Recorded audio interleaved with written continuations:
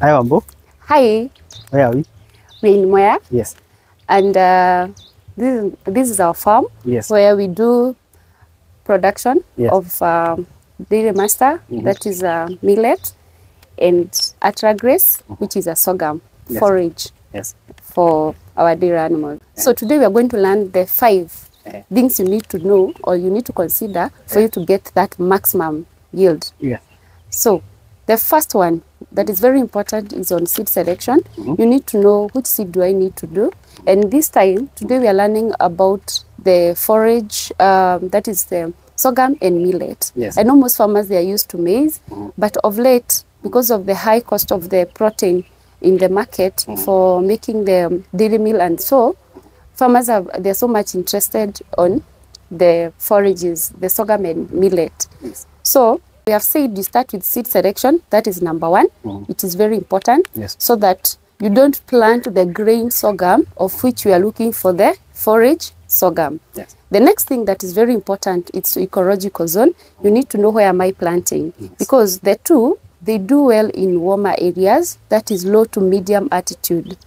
Please note that, because when you try to plant a millet on highlands, they don't perform well. So you really need to know where you're planting. Like this is Moya. Yes. The crop is about 2 months, and you can see it's like 2 meters high, all tall. Yeah, from Yeah. top here. Yes. So that means it is doing so well, especially in warm areas.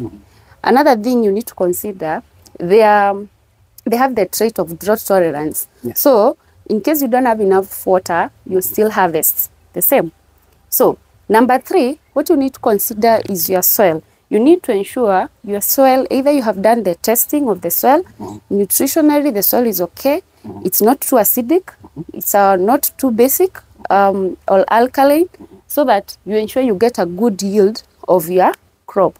And bearing in mind we are looking for the living material or the forage, we need high nitrogen. So your soil with high high nitrogen value, or you need to supplement with like CAN or something like that, or the foliar, it will really help.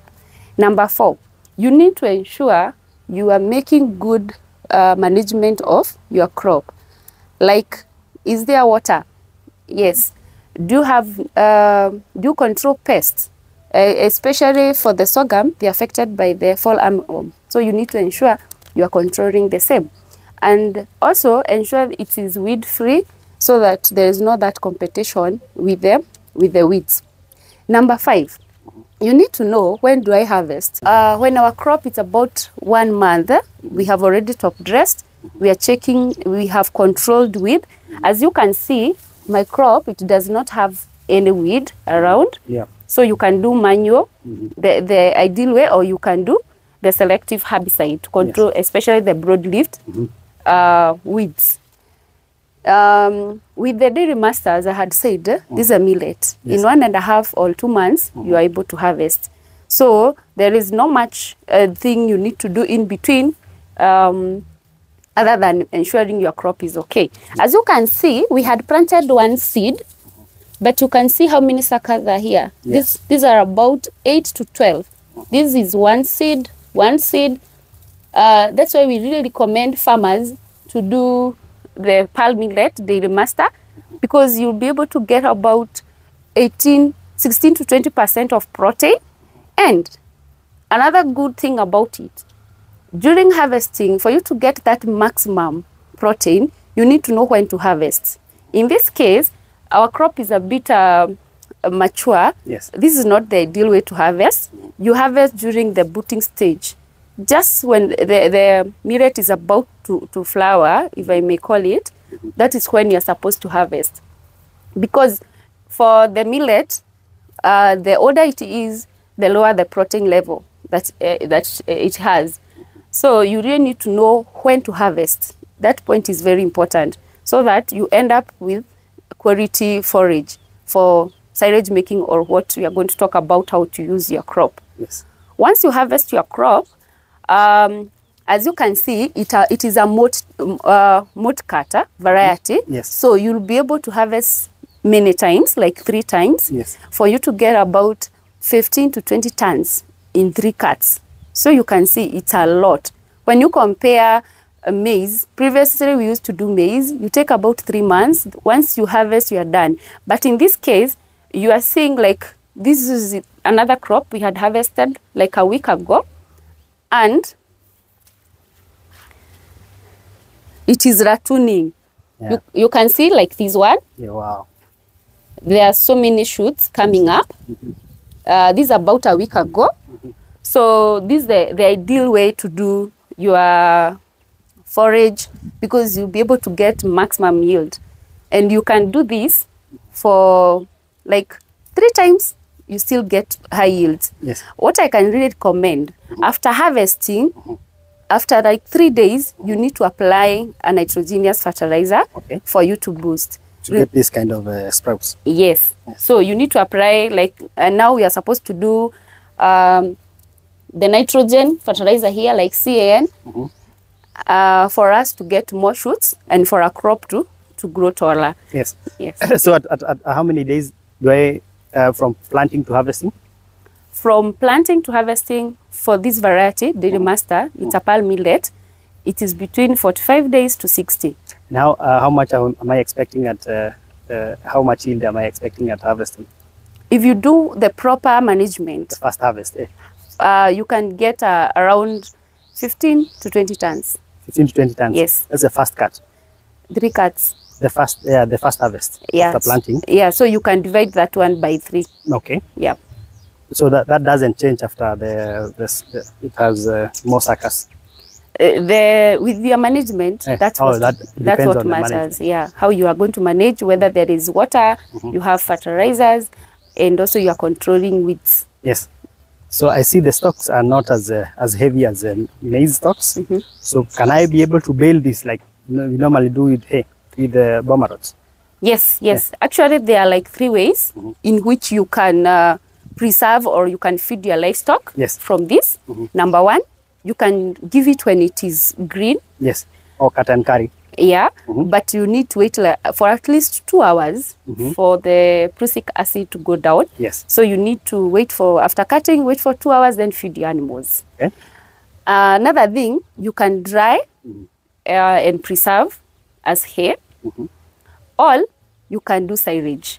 Most farmers currently, they are doing silage, especially when you have enough rains, you can do silage, and then you can be able to have enough food during the dry season. Nice. Yeah.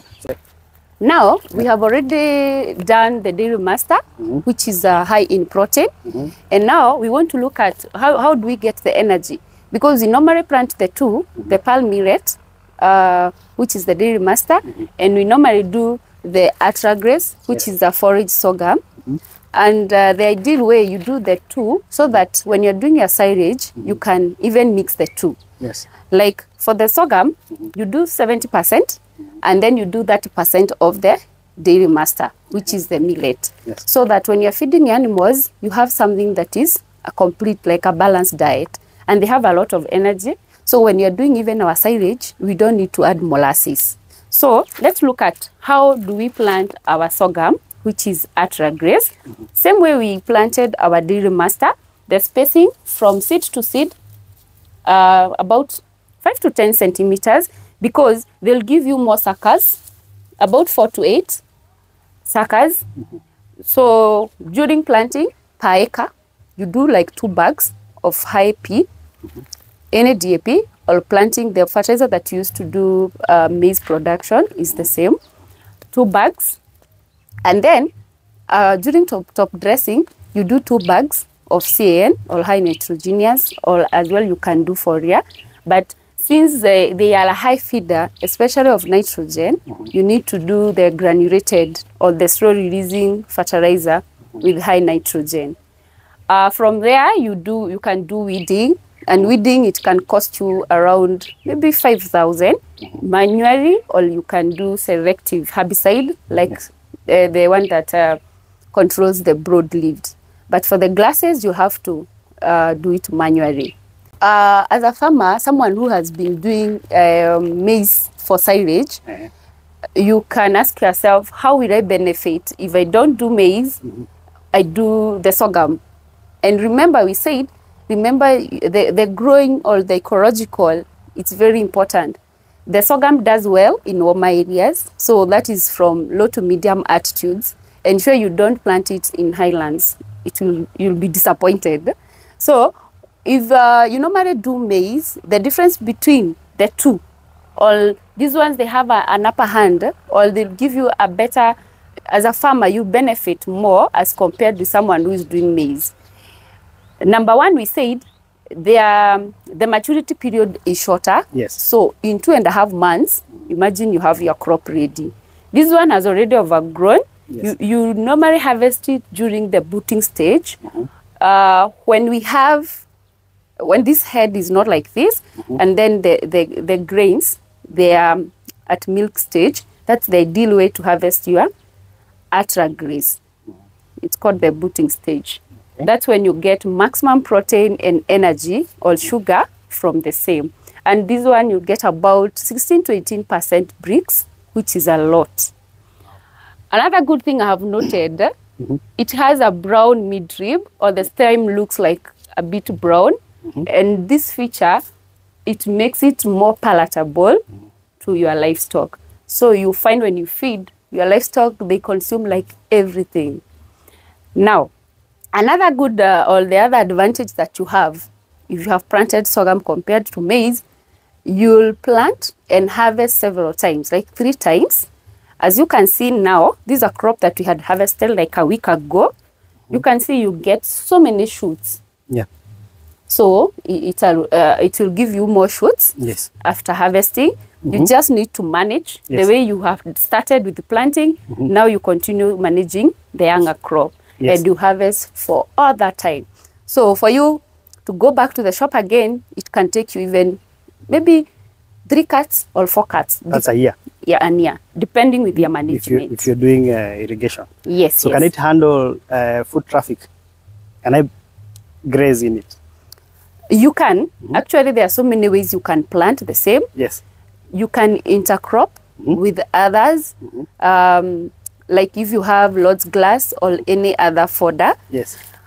You can as well plant in the field and leave it for your animals to graze. But we normally recommend to ensure the crop is a bit older. Yes. Or you cut and let it wilt for a while. Then you feed your animals. Okay. Because when the crop is young, like this one, when you feed your animals, you end up with so many issues. So ensure your crop has matured for you to feed. Also for you to get return on investment. Because feeding your cows or your animals with such a young crop, it's a loss. So you really need to ensure your crop has grown. Nice. Yeah. And you can get, between for an acre, you can get about 40 to 45 tons of the same for the 3 cuts. For the 3 cuts. Yeah. And it's very affordable. And also there are smaller packs. So in case you are a smaller farmer, you can do that. But for an acre, for the atragrace, you need 5 kgs. 5 kgs. That is for an acre. And remember the spacing. Yes. Yeah. Another question I've seen farmers ask is, can you plant and transplant? Transplanting is very tedious. Yes. And you lose most of your seed. The ideal way is just be keen during the planting, because it's something you're doing like once per year, and ensure the spacing is correct for you to get maximum yield. So Wambo, you're an agronomist. Yes. What do you exactly do? I normally advise farmers. I'm so passionate about farming. So I have farmers reach out, and they ask, what can I do on this and this? Where do I plant, or how do I get this seed? So that's what I normally do on a daily basis. But I'm also a farmer. Yes. I do farming. Most importantly. Yes. You're a farmer. Yes. So how can I find you? How can we find you? Thank you for that question. You can find me in my YouTube channel. Please guys, come and subscribe. My name is Wambo Agronomist Kenya. Yes. On YouTube. Yes, I'll link the YouTube channel on the description box. Thank you. You can also find me on TikTok. I'm very active. Wambo Crop Agronomist. Yes. And you can get me also on Instagram. The same. Yes. Yeah.